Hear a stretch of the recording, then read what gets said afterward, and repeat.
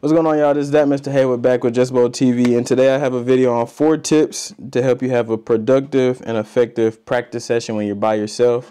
These are 4 things that you don't need anybody like a coach or somebody else to work with you on. You can literally just take your spare ball, do these, and I'm pretty sure if you do them the correct way and be honest with yourself, by the time you leave, you should feel better about your game. Before we get started into the video, though, I just want to shout out my new sponsor, 12 Bagger Bowling. It's also a co-membership or a co-sponsorship with Coolwick. So just definitely go out, see what they have on the website between jerseys, hoodies, T-shirts, multiple different things, especially on Coolwick as well. You'll see my discount code as well. So definitely show some love. But in these 4 tips, you'll go from tip 1 to tip 4, stretching, 7 and 10 pin practice to hitting your mark, becoming more accurate, and then finishing off with your balance at the foul line. Every clip will play twice, but just recognize what each is for. So with the first one, with loosening up, make sure that your muscles are loose, that you're not going to strain any muscles, pull anything. Make sure your body is ready to perform, especially when you are slinging 15 pounds or whatever pound weight you use down the lane. Make sure you're loose so you don't tear anything.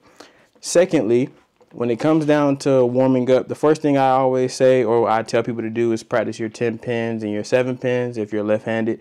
It's a way to just get your body acclimated to throwing the weight, get your body ready to get into a full practice. It also just helps with spare practice in general, so definitely start off like that. Be honest with yourself. Try to draw a line, whatever mark you're using. Be accurate as much as you can so you'll know if I hit it, I was on line. If I was a little too far right and it goes to the gutter or it clips off, then be honest. And if you pull it inside and you hit everything besides the 7 or the 10 pin by themselves, then you know. The goal is to get as accurate as possible to just clip the 10 or the 7 off by itself multiple times over and over again. Secondly, as far as accuracy, like I said, you could do the same exact thing, but use a mark this time. Whether you're aiming for the 10 or not, just consecutively try to hit the same thing over and over again.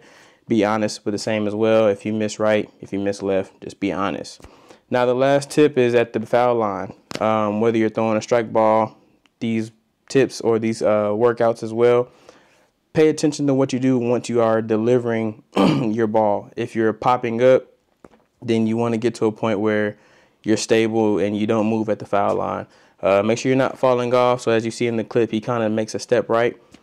Be honest with yourself. But these are 4 easy tips. Hope these help. Have a good practice. Just Bowl TV.